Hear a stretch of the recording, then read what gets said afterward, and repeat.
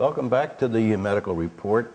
Our guest speaker is Dr. Todd Michener, who is an orthopedic surgeon with the Chester County Orthopaedic Associates. Dr. Michener specializes in shoulder and sports orthopedics. And so far we've been talking a little bit about a few things like epicondylitis and frozen shoulders, and we were in the process of discussing the rotator cuff issues. He discussed a little bit about what the rotator cuff is and how he diagnoses what is a rotator cuff injury.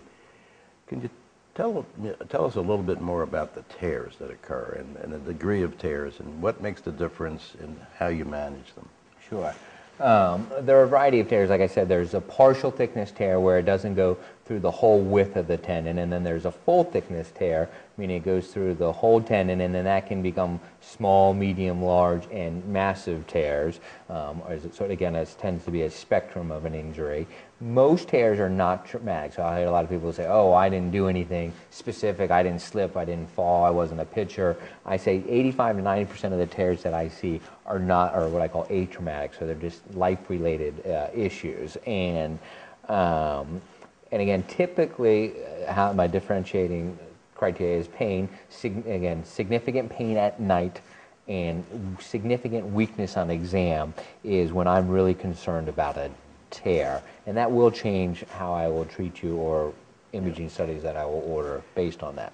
Now, getting back to diagnostic studies, what is the best diagnostic study to determine the tear? The best diagnostic study to get a tear, to determine a tear, is an MRI or an ultrasound. X-rays are good for looking for arthritis, but not great for looking for a tear. But I'm very selective on who I order an MRI for, because we don't just want to order an MRI on every person, because I decide if it's going to change my course of treatment is when I'll order an MRI. Okay. So when is surgical intervention indicated? Typically, surgery is indicated for somebody that has persistent shoulder pain or weakness that's failed conservative treatment and failed injections, physical therapy. The concern about having a full thickness tear is it gets bigger with time. In the natural history, if we don't do anything, that small tear will become a big tear over time. And so if you have symptoms of pain or weakness, and I know you have a full thickness tear, depending on where we are in life, I will consider fixing it to prevent, to treat the symptom as well as to prevent progression of that issue. Off the top of your head, is there a percentage that requires surgery, would you say? I think of the full thickness tears, more than 50% will require tears. Probably 75 to 80% of full thickness tears will require surgery. And what about the outcomes? Is that most of the time, is it successful permanently? Yeah, the surgery, nowadays we do everything arthroscopically. Very few people will do it open anymore. The results are as good or better if we do it arthroscopically. So that means just making little poke holes around the shoulder and going in with a camera and repairing the tissue that way. So it's less traumatic. It's still a significant recovery, but the overall results are very good. Pain relief is almost universal. 98% of people get good, excellent pain relief. Function in terms of overall use is directly related to how well the rotator cuff heals. And so smaller tears heal better than bigger tears, so we rather fix them when they're small than when they're big, because the functional results are better that way. Is there any particular movement or activity other than falling down the stairs or something like that is commonly associated with this? I know you said some of them are not related to physical activity, but is there any repetitive thing that can precipitate it? Absolutely. I think repetitive overhead activities, painting, hanging pictures, nailing. So I say any sort of repetitive overhead lifting activities is not a good idea. And when you're going to the gym and working out, like they have you doing these weight machines overhead, I tell anybody over 30, that's sort of my rule of thumb, is I don't like you to do that with weight, because that sort of can lead to rotator cuff irritation, not necessarily tears, but problems. I've been doing that every day for years. I know. I better stop doing it. Well, I just say, because I say that's when I start seeing people having that problems, and so to make that less likely of an issue, I would avoid that. All right. Well, that's a pretty good summary of that. I hope our viewers understand now the difference between what epicondylitis is and what the difference is between a frozen shoulder and a rotator cuff problem and a tear and just a pull. So we're going to move on a little bit now to non-arthroplasty. So can you tell our viewers what non-arthroplasty is? Well, I'm a sports medicine doctor, so my goal is joint preservation. So preserving the joint in any way in which we can. And as opposed to arthroplasty means joint replacement. And so my goal is to get people with arthritis, to treat their symptoms without requiring a joint replacement surgery. That's sort of the end stage. The last resort is doing a joint replacement. So non-arthroplasty means non-joint replacement procedures or treatments. Now you're talking about all the joints that are most commonly replaced, like the knee. Yeah, the knee. The typically, hip, in regards to the shoulder. There's typically the shoulder and the knee. The knee probably is the most common joint replacement out there. So when I say non-arthroplasty, I'm really referring to the knee typically. And the hip too as well. Are we going to talk a little bit about that? Not too much about the hip, Okay. more about the knee. All right. So let's start with the question: who is a candidate for non-arthroplasty? So these are people who do not have diffuse arthritis throughout their knee. So they're in the early stages of arthritis, or it's only isolated to one part of the knee and not throughout the knee, are candidates for this kind of treatment. And this is a localized problem within the knee? Yeah, typically, if that can be related to, it can be meniscus tears related to arthritis. It can be joint contractures that happen as arthritis advances. There are some techniques that we can do to sort of increase the joint volume. All right.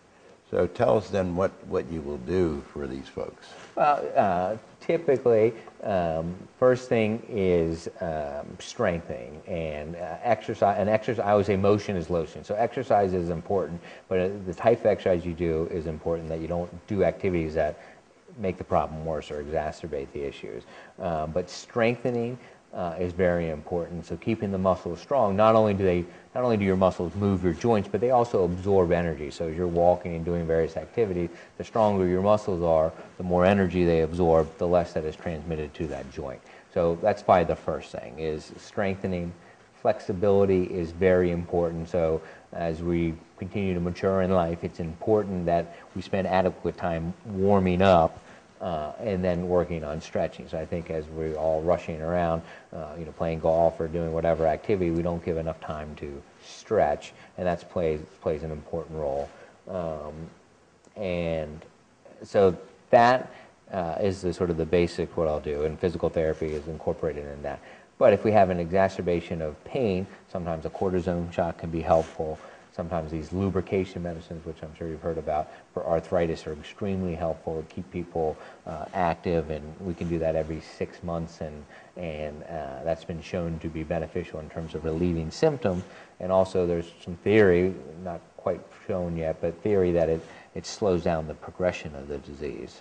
The injection of this viscous material? Yes, yeah, so this lubrication medicine. Okay. Orthovis, Synvis, Halgan are the common types that you'll hear. Now, what about walking?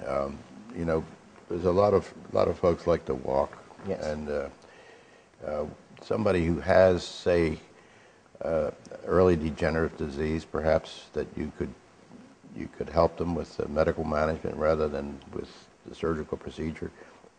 What's your advice to them about walking, shoes, and so forth?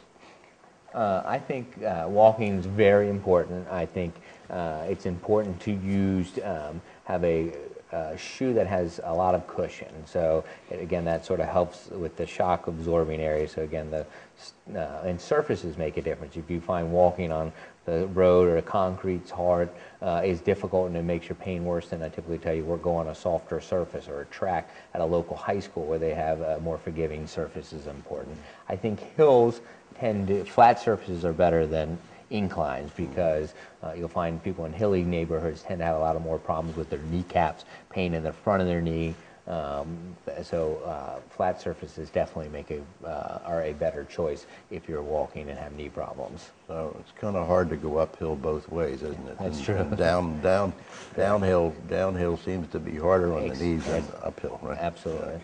Just like going down the stairs tends to be worse than going up. All right. So if someone has a meniscus tear, for example, Correct. are you going to be able to treat them by non-arthroplasty? Yes, meniscus tears, if you have a symptomatic meniscus tear, that's probably the easiest thing treated without a joint replacement. If you tried the medical management, we've tried some injections, but if you have pain localized specifically to where the meniscus is, and we talk about the meniscus, we're talking about the shock absorber in the knee. Can you see that? So these are these little C-shaped structures. That's a shock absorber to your knee. So if you have pain localized to that area in a degenerative meniscus tear, we can go in there arthroscopically and remove that torn meniscus.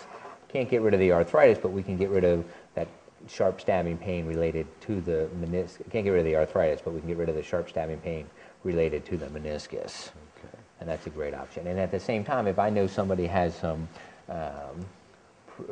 arthritis in their knee, what I do is there's a gentleman, Dr. Stedman, who sort of pioneered this treatment for people with arthritis and other issues in the knee, where you basically inject fluid at the time of surgery, and we try to distend the joint, and then I'll also release some contractures and scar tissue in the knee that has actually been shown to be very helpful in eliminating the symptoms from arthritis. Okay. Now, can we apply any of this non-arthroplasty to the shoulder? You can. Similarly, the injections are very helpful. The lubrication medicine are also very helpful for people that have arthritis of the shoulder. And the FDA hasn't approved it, but it's an off-label use. Studies show that it works in the shoulder, and I will often do that for people with arthritis. Again, most people that have shoulder problems, 90 to 95% of them are rotator cuff or frozen shoulder, and less likely arthritis. Unlike the knee, where most people it's some sort of arthritis-related issue.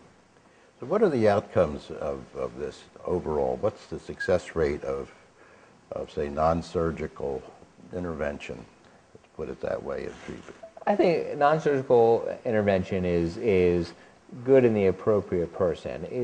Unfortunately, the natural history of arthritis is it's going to get worse with time. Yeah. And so our goal is to slow down the progression of that disease, treat the symptoms accordingly, and preserve that joint as long as we can before people ultimately need a knee replacement. So if we can get you later on into life with your normal knee, the more successful that knee replacement will be, and less likely that it will need to be done again. Well, this has been a really terrific discussion. I wonder if there's anything that I haven't asked you that you thought you might talk about today. Sure. I think he's addressed a lot of the issues that I want to talk about, but I can't emphasize the importance of warming up and stretching. And so, and it's important to work on your cardiovascular exercise, work on your strengthening. Strengthening has been shown to maintain muscle mass later on to life, and there's benefits up into your 80s and 90s to continue doing resistant exercises. And I can't emphasize enough the importance of stretching. That's about it. So, as a demonstration of my exercise pattern, can we do an arm wrestle here? That sounds good. I'm just kidding. I might beat you. I know, that would be embarrassing on TV. I really think this has been wonderful, and we thank you so much, Dr. Michener, for joining us, and I'm sure our viewers have enjoyed it. So.